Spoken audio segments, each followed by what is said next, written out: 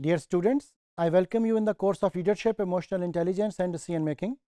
This is module number 265 and the topic of discussion is thinking does not happen without emotion.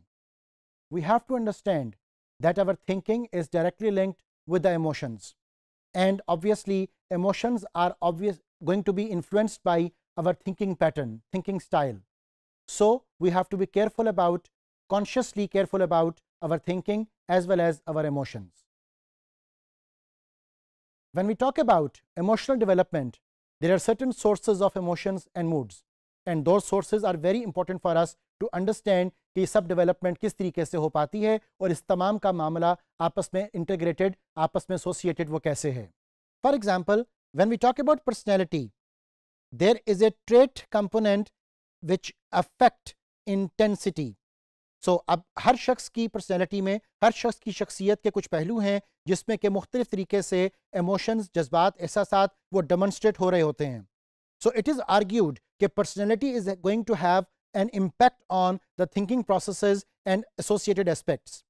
इसी तरह the day and time of the week, it is said that there is a common pattern for all of us.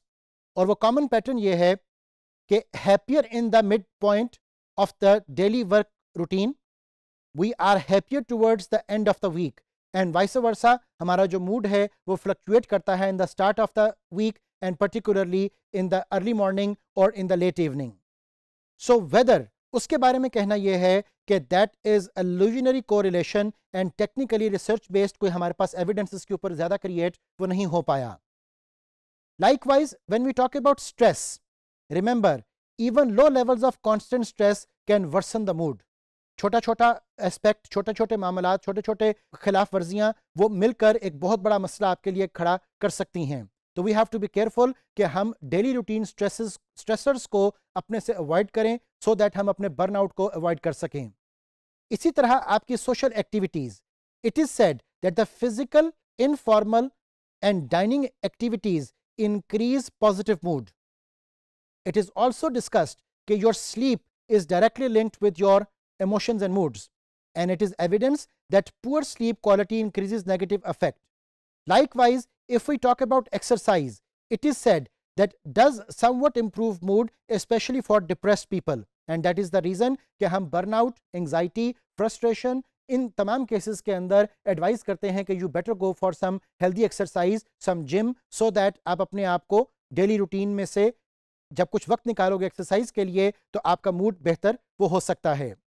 Likewise if we talk about as, यह हम तमाम demographic aspects पर बात कर रहे हैं. It is said that older focus experience fewer negative emotions, because जिंदगी के अंदर बहुत से मामला देख लेने के बाद उनको कई बातों की समझ आ चुकी होती है. They are better able to control their emotions, they are better able to demonstrate there positive intent. So as sometimes matter, और इसके बारे में हमें केयरफुल रहना पड़ेगा कि हर एज के कॉन्टेक्स्ट में भी हमारे लिए कुछ इमोशंस एंड मूड्स की वेरिएशंस वो मौजूद हैं. लाइकवाइज अगर हम इसमें जनरेशन को भी ऐड करें तो डिफरेंट जनरेशन्स के जो लोग हैं वो भी डिफरेंटली थिंक कर सकते हैं, डिफरेंटली फील कर सकते हैं about the development, about the modernisation, about the upgradations.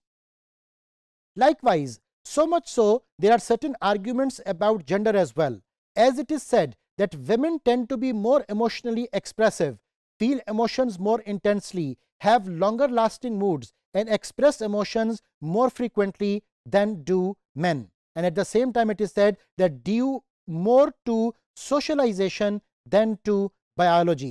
अब हमारा encounter, metamorphosis, सोशलाइजेशन प्रोसेस के जो स्टेप्स हैं वो किस तरह से हुए, हम किन किन हालात और वाक़यात से गुजरे, ये तमाम चीज़ें भी ऑब्वियसली हमारे मूड एंड इमोशन की डेमोन्स्ट्रेशन को इफेक्ट और इम्पैक्ट वो कर रहे होंगे. हमारे तमाम तर डेमोग्राफिक पर्सपेक्टिव्स जिसमें कि हम as, gender, tenure, marital status, sect, cast, religion, nationality, बहुत सी चीज़ों को आपस में रिलेट कर सकते हैं जहाँ से हमारे जज्बात, एहसासात, एसोसिएशन एंड एफिलिएशंस वो डेवलप करती हैं, और इवेंचुअली ये सब कुछ हमारे थिंकिंग प्रोसेस को इम्पैक्ट और इफेक्ट वो कर रहा होगा. डियर स्टूडेंट्स, हमें कॉन्शियस रहने की ज़रूरत है.